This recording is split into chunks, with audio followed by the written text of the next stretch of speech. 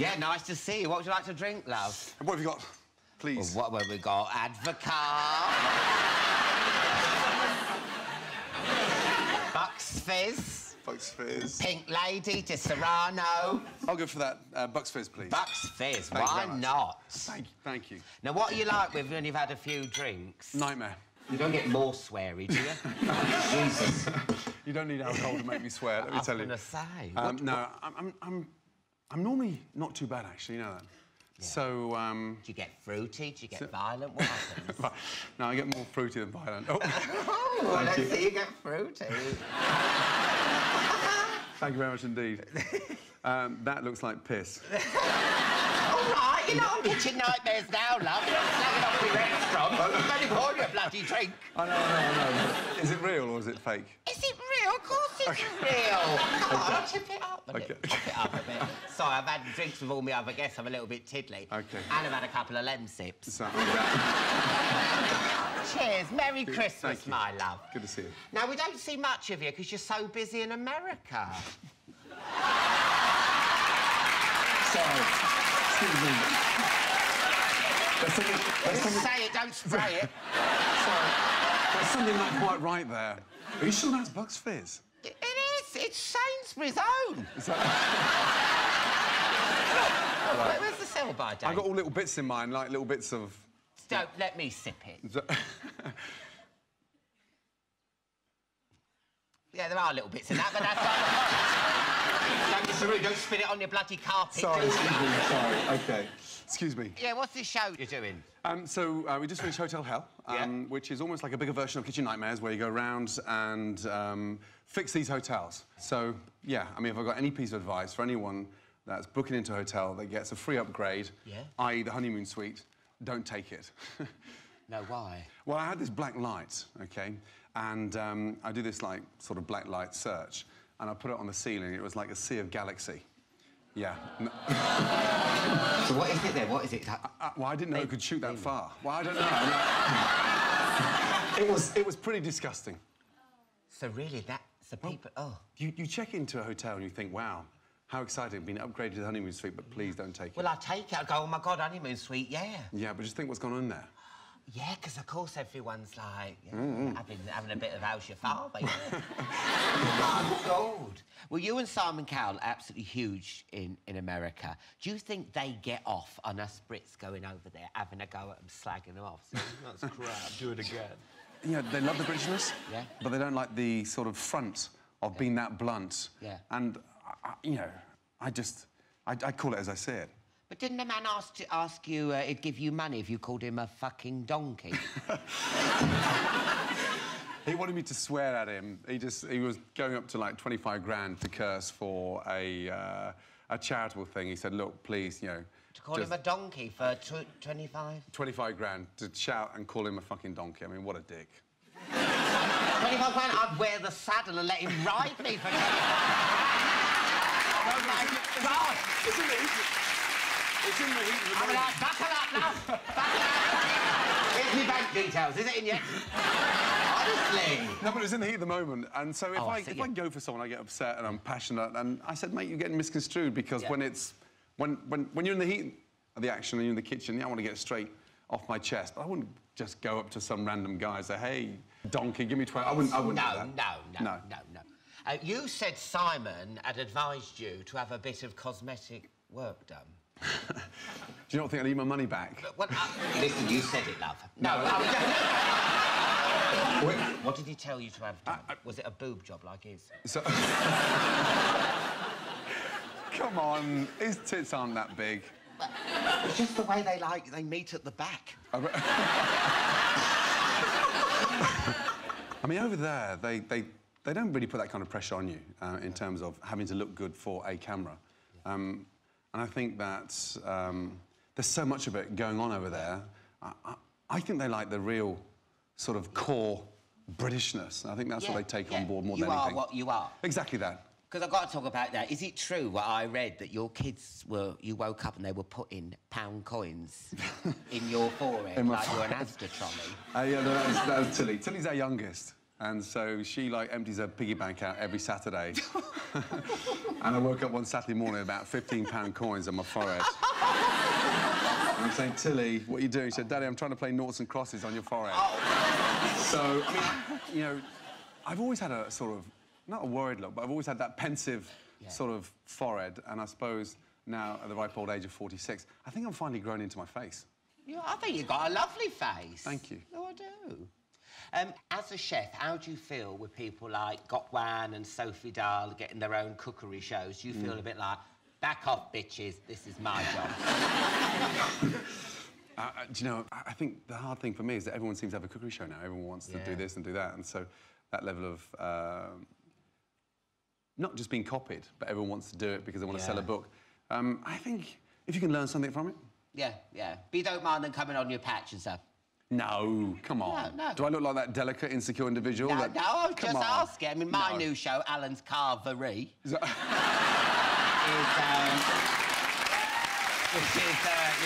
like that. just in time for Christmas.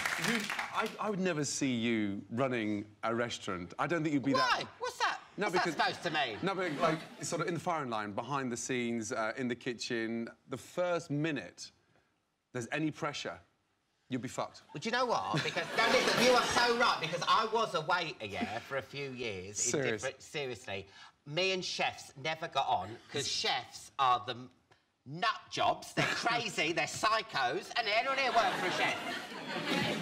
And I couldn't carry the plates. I could only carry 2. Serious? So, yeah, and he'd always slag me off, because you know the 1, 2, 3 and all that. Three on there and 1 on here. So it's 4 plates. 1 and 1. Serious? And maybe a soup bowl in my mouth. Really? I can't see you being the most... What? Spit it out! No, but when you walk funny.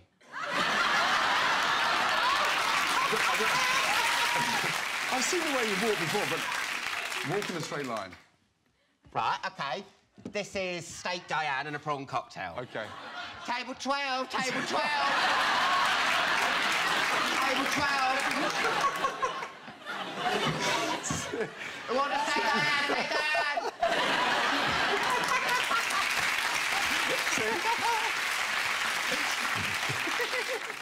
How do you get on with the other TV chefs? Right. Do you get on? Because that's what we want to know. I have to be very careful whatever I say, because whatever happens, it always comes back to bite me on the arse. But, you know, there's some amazing chefs out there. I mean, phenomenal chefs. And I always said that I think competition's healthy. Yeah. And I've been a bit naughty sometimes, ripping pages out of chefs' cookbooks and cooking their dishes, replicating them, then running down to Batsy Dog's home to see how many dogs would eat the shit. So I've been very bad. Yeah. So I give it out. I've got to take it in sometimes. But, yeah, it's just banter. But you do get personal. You said Marco Pierre White looked like a member of the Taliban. I mean, look at this. I think I'm right, don't you? No, to be fair, his chicken jihad is today. Marco's my ex-boss, OK? I know, I read that, So I worked with him for 3 years, and fuck me, he was a cunt. Oh,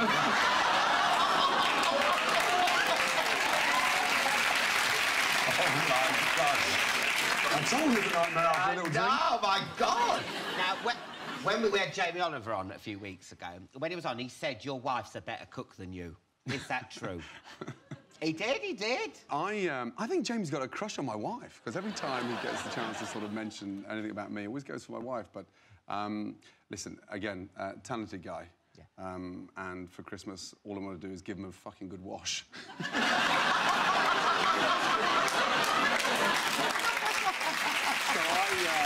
We get on. You get on. You've got to have the banter and all. It's banter. It's professional banter. Yeah. I think it's the same in sports. Yeah, of course. It's the same with you and Jonathan and... Yeah. Graham Norton. No. I'm joking. Come on. It's banter. It's banter. Banter. You're doing another Christmas cook-along live on Channel 4 on Christmas Day. Nightmare. How do you stop yourself swearing? I mean, it's live, it's on Christmas Day, I mean... do you know what? 10 o'clock in the morning. First of all, I think it's the most stressful day in the history of British cooking for everyone.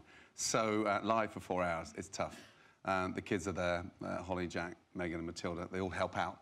And, you know, we go live at 10 o'clock in the morning. And the excitement is across the 4 hours when you got that turkey, literally 3 hours later, you all sit down, and there's that big feast, and it's like, wow, You know, that's how to do the perfect Christmas lunch. And everyone's cooking along with you at home. Everyone's cooking along. Nice, yeah. Yeah, it's nice.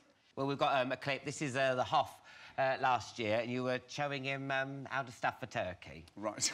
Crazy. Well, apparently that's how Pamela Anderson auditioned for Baywatch. No. Now, I start drinking on Christmas Day at breakfast time. Because you can, because it's Christmas, can't you? Yes. But by the end of the day, I can't even stand up, especially that stuff. I can't. Could you teach me how to cook the perfect Christmas dinner? Yes, I will. Oh, well, look, we've got to take a break there, Gordon. Join us again in a couple of minutes when me and Gordon will be getting stuffed in the kitchen and Kylie Minogue will be performing live. See you in part 4. Welcome back to part 4. Kylie Minogue will be here in a bit, but now it's time for a Cooking with Gordon Christmas special. Cue the title. Oh, Cooking with Gordon. Right. Every Christmas, I have trouble with my turkey. OK. Could you show me what I'm doing wrong, Gordon? Sure. So, first and foremost important, you've got to really make it nice and moist. Moist? Start off. Oh, shall I get me turkey? Oh, yeah, first, Yeah, one please. second. Just Thank get me you. turkey. 1 second. OK, great. Sorry, just get me turkey. Good. Get your turkey. I'm sure he's got something up his sleeve. My ingredients. Welcome to Ready, Steady, Twat. I'm coming, love. I'm coming. Thank you. Let's go.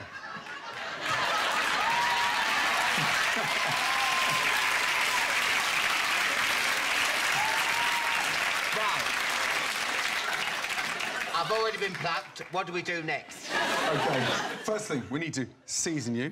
OK. OK, get some butter on your breasts. Yeah. And then make sure we turn you into something delicious. OK. OK? Right, you're going to do it to me. I'm going to go on here. You've got to show me. You've got to show me. Can someone help me? OK. That way. Ready? Ready? Yeah, Go. Oh, no.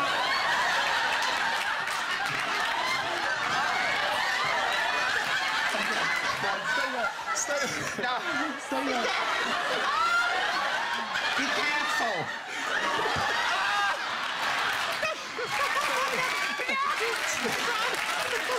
Stay there. Seasoning first. Some salt, some pepper. That's really important, OK? A few herbs in the cavity as well, OK? What's he doing? What's he doing? No. What's he doing? I just need some butter on the breast. And some manure.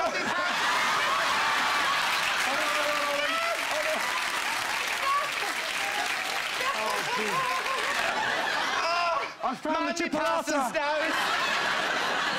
And then finally... You can at least cut your nails. Where's he putting that? I'm going to start basting you. No, damn it, seriously. I'm going to baste down all the cracks to make sure the bird stays nice and dry. Oh, I'm wet, love. And finally, just a little bit of oil on top.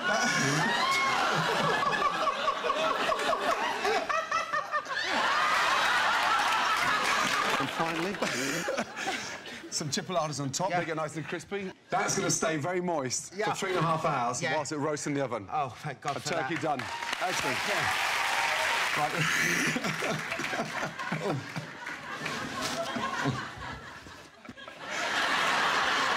OK. Right. So once you've had me... Yes. You've got... What do you do with all the leftover turkey in your house? Do you know what? I'm going to make a very quick bubble and squeak. Oh, okay? wicked. Something absolutely delicious. So this turkey, then, I mean, Yes. Is it someone I know? It's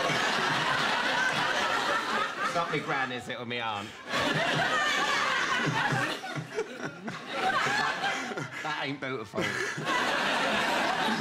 Where'd you get that turkey from? Look at the state of you. Honestly. You did it, love. You, I blame you.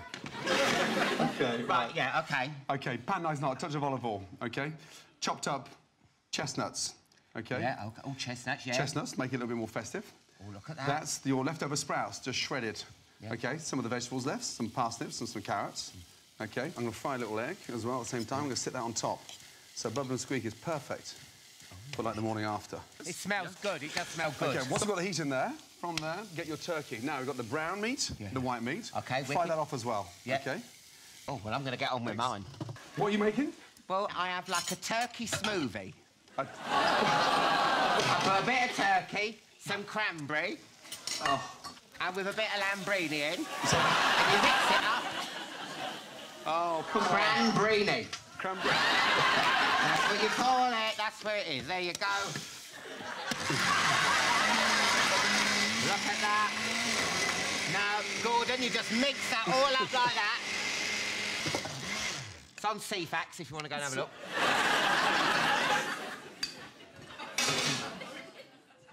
And then you just pour it out.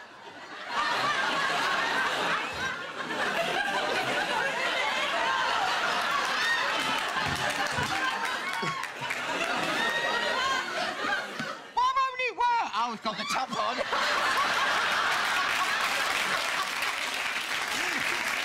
Honestly. There you go. So there's mine. Bubble and squeak, finished with a fried egg and a little touch of HP. Ah, well, let's see that. Well done, brilliant. Well, let's welcome our judges. Let's see who they think is the best dish. Can we have Sir Ian McKellen and Miranda Hart? There you go. Right. This is what Gordon's made. Thank you. Yeah. And then I've made a lambrini turkey cranberry smoothie. Right. Honestly, Alan, Really tasty. I love you dearly, but I am not fucking tasting that shit. Give it here. Go on. Down it. Just have a little bit. She's in as well. That is delicious. Go on in. Go on then. Ian, have a bit of that. Oh, no.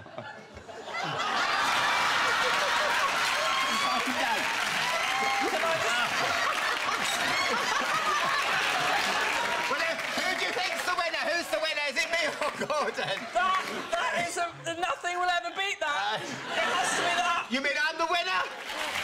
I'm the winner! Sorry, Gordon. Miranda never lies. Good luck with the cook-along live. I'll be watching. Promise me you're not going to turn up. No, dressed as this. Hi! I want to see me family. Ramsay, everyone! Welcome to Friday Night with me, Jonathan Ross. Welcome to Alan Carr, China!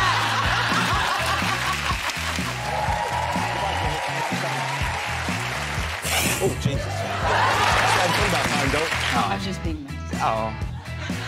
Don't patronise me, Alicia.